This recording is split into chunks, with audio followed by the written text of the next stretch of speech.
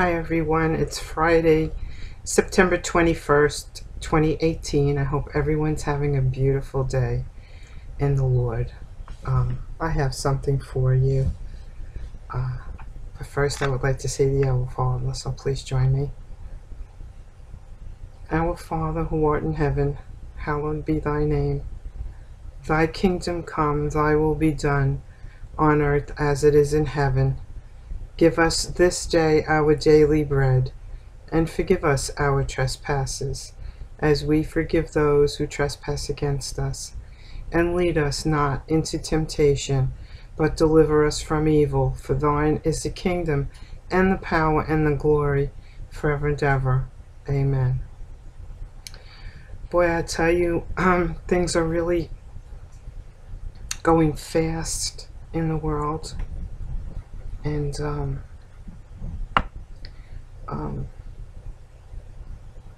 not going to throw out any dates, but I'll tell you that my spirit is filled with the anticipation of the Lord coming at any moment. Personally, I think it's foolish for people to spend so much time trying to figure out when Jesus is coming, because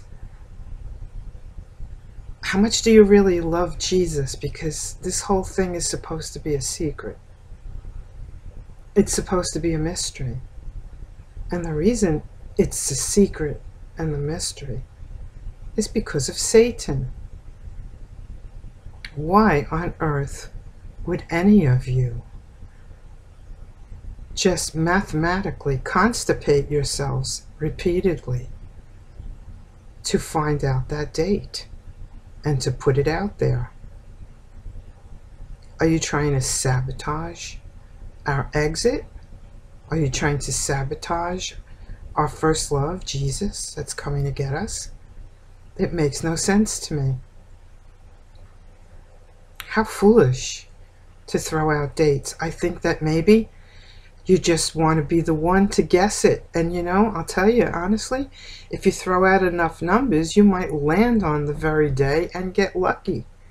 But that doesn't mean you figured anything out. Remember, the Lord will reveal to you when He's coming in your spirit. And it's up to you to get people ready, okay? Not to reveal a date or a time. Shame on all of you who dedicate your lives to crunching numbers rather than bathing and soaking and praying and witnessing to people about Jesus Christ. I'm sorry I had to say that, because that's what's in my heart.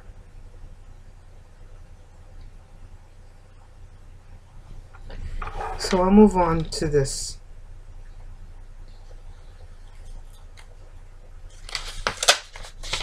And this is called Does He Know Me? And the reading is from John 10:3, and it says, He calls His own by name. When I have sadly misunderstood Him. See John 20:11-18.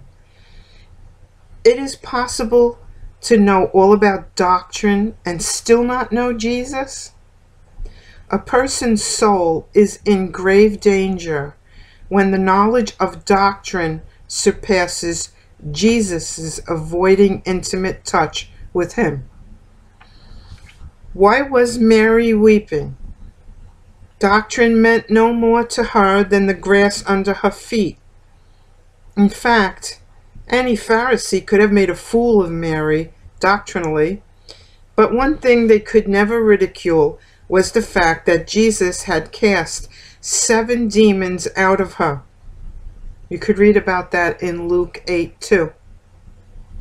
Yet, His blessings were nothing to her in comparison with knowing Jesus Himself.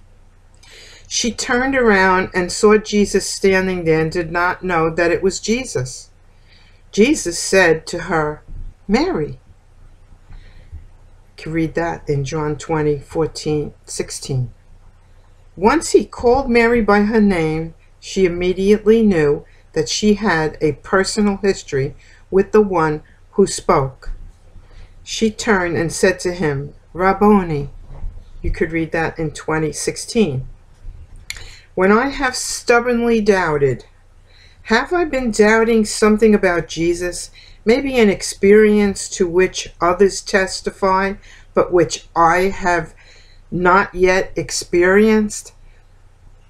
I see this going around so much that people just have an idea of what is acceptable and what isn't spiritually. And they don't realize that maybe the Lord has given one person something different than he's given you. And that looks like it's, way over the fence to you, way out of left field, and you start to ridicule that person. Okay, not thinking that maybe God had given that information to that specific person and not to you. And to you, that looks far-fetched, crazy, or out of left field. The other disciples said to Thomas, we have seen the Lord. But Thomas doubted, saying, unless I see, I will not believe. Thomas needed the personal touch of Jesus. When his touches will come, we never know. But when they do come, they are indescribably precious. Thomas said to him, my Lord and my God.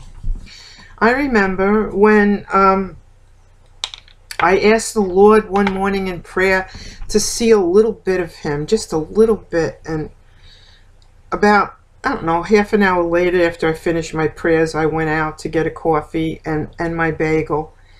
And I got an impulse to pull out my camera to take a picture. And through the camera, there's this big golden ball in the back seat of my car, just like the burning bush. And then I put the phone down and I turn around and I look, and there was nothing there. And I looked through the rearview mirror and there was nothing there. There was nothing reflecting sun or bouncing sun into the car. And I put up my phone and there it is again.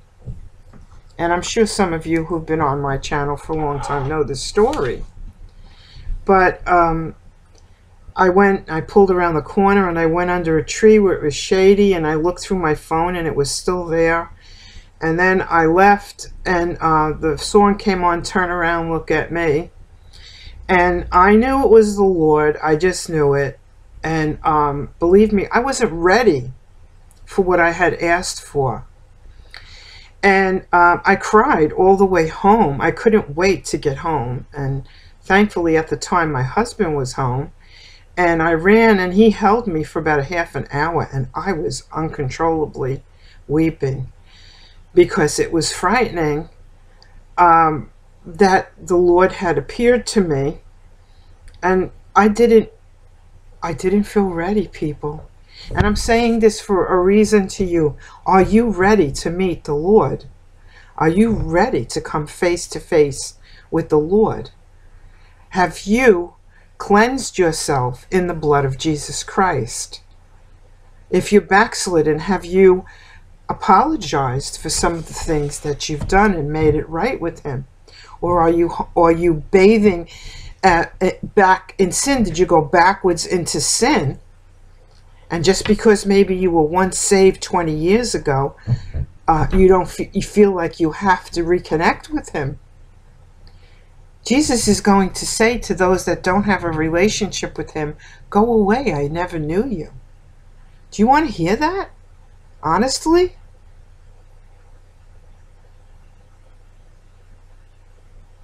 I'm telling you this for a reason, because the day that I came face to face with that consuming fire that was in my back seat, there were other people after I posted that. I was so excited. I'm sure they thought that I may have had a tinfoil hat on my head, or something to that effect, or that this was just too far-fetched to believe that God would not do that.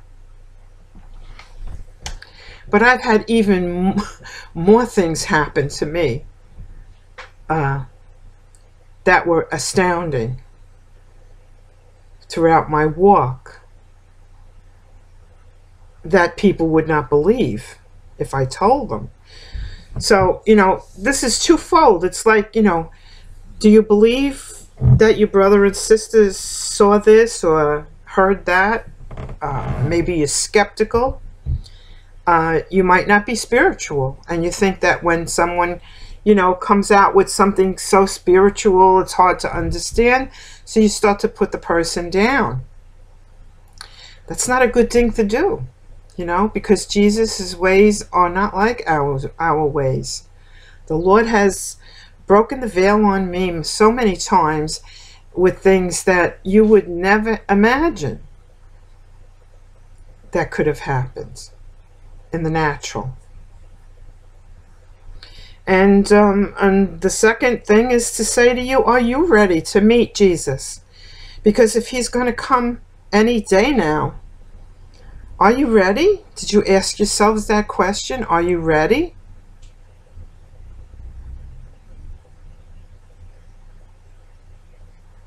I pray all the time for God, for me to be ready, spiritually and emotionally, that I could handle that.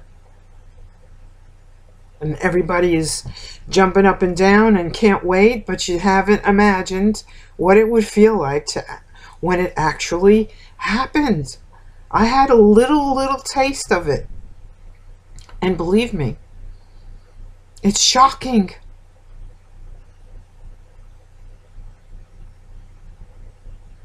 If you're not prepared. So that's all I want to say today. And I think I said a mouthful, actually. I really feel in my spirit that we can go home at any time now. And, I felt that in my spirit before, but the world wasn't in the shape it's in the other times that I felt it. And we're a lot further on prophetically in the world. So, who knows? But one thing we do know is that we need to be ready. Get yourself right with the Lord. If you haven't come to Jesus now. Give your life to him. Okay, you don't want to be left here when Jesus comes and remove his church. Because the restraint that's holding Satan back will be loosed. And all hell is going to break loose on the earth here. Okay, I'm going to put the salvation video right behind this. If you haven't yet come, please follow along. Don't click off. Okay? I'll say a term I learned in real estate school a long time ago. Time is of the essence. God bless you and have a beautiful day in the Lord. Oh, don't forget, I love you and Jesus loves you. Never forget how much he loves you. Never forget it. Keep looking up.